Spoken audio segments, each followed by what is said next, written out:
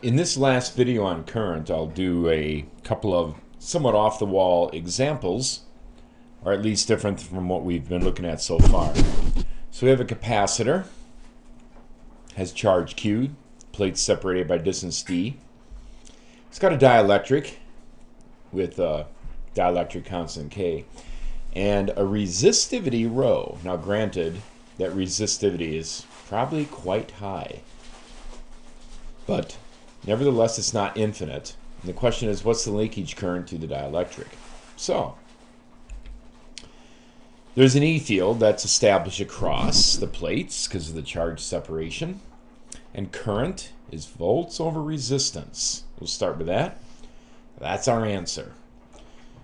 Probably what jumps right out at you is that voltage is electric field times distance. So now we're a little closer.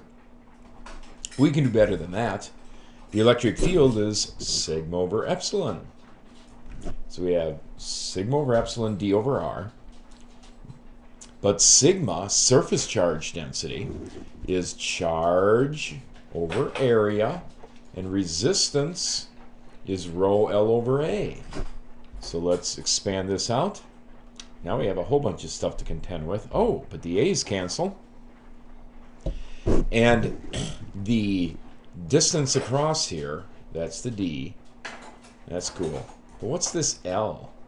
Well, L is the length of the resistive, the material that you're traveling through. And that actually is D, the same thing. So those are actually the same value.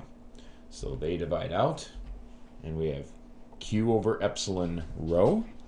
But epsilon is related to the dielectric constant with epsilon 0. So we have our answer. Current is Q over K epsilon 0 rho. Well, let's try a more challenging problem. We got a truncated cone. Resistivity rho. Height H. And resistances changing from R1 all the way down to R2. We're going to determine the resistance of the cone from one end to the other end. Sounds like a lot of fun, doesn't it? Well, it'd be so easy if we only had a constant radius. R is equal to rho L over A. We start with that. And if that cross-sectional area stayed constant, we could just call it pi r squared and be done. But we can't do it so easily because we have to vary the radius. So we're going to slice this thing up into an infinite number of thin little disks. And each disk from top to bottom is going to have resistance dr, which is rho L over A. L is dx, A is pi r squared. Obviously, r is changing. So it's going to be a challenge for us to figure out what r is. Well, let's do it. So here we have not the same angle of cone, but it doesn't matter. Illustrative purposes here. Here's R1. So I'm looking at from here outward this way. There's R1. And at the bottom we have R2, just to show a huge difference. And some intermediate value R. Okay. Now we go from 0 to H along X. I'm going to call this, well, like in the original problem. Here's X. So here it is. And we go from 0 to H. That's the region across which R is diminishing. So at some R, we have this Y. Now this Y is what has to be subtract off from R1. If you think about it, here's R1, subtract off Y, and we get R. So the value of R then is R1 minus Y. That's how we're going to set that up. Well, so we have to generalize this a little more. At the end, we just have R1 minus R2. Okay, so we're going to have to integrate along from 0 to H along X.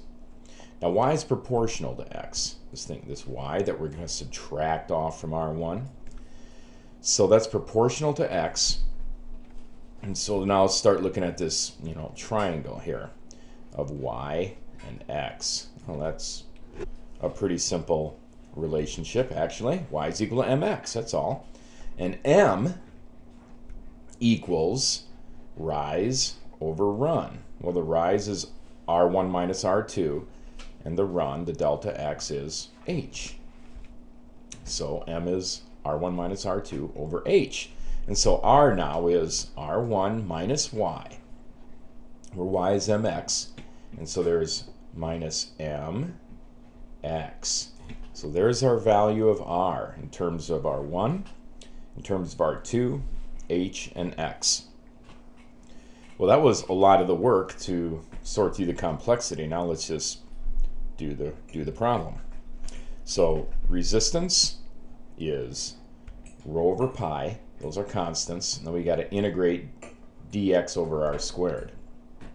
We're going to do it from 0 to h. So there it is. And that is r, which is R1 minus R2 over h times x, quantity squared. So there's our kind of complexity in this problem. Well, let's simplify it down a little bit by substituting something in for this nastiness here. And so that would be alpha that I'll choose. So rho over pi, integral from 0 to h dx over R1 minus alpha x, quantity squared, and alpha is R1 minus R2 over h. Okay, so here's our result so far again, where we substitute for alpha. I'm sorry, substitute for R1 and R2 and h, call it alpha. So R1 minus alpha x squared, we'll just make that to the -2 power since it was in the denominator. And when we integrate that, the -2 becomes -1, divide by another negative, and the negatives go away. We get this result. And now, to the -1, it becomes an inverse. And since we're putting 0 in for x, then we also have -1 over R1. Okay, so we have all this, but recognizing that alpha is still a little more complex, and it shows up twice. We're not done yet, are we? However, we can rearrange that as R1 minus alpha h. We just multiply both sides, solve for R2. We get this, and there's R2 then. So rho over pi a, 1 over R2 minus 1 over R1. So we can multiply this by R1 over R1 minus this R2 over R2. And that simplifies just a little bit more. Now, alpha, there it is, times this whole mess. But now this mess simplifies because we have some cancellation. And we're left with our answer.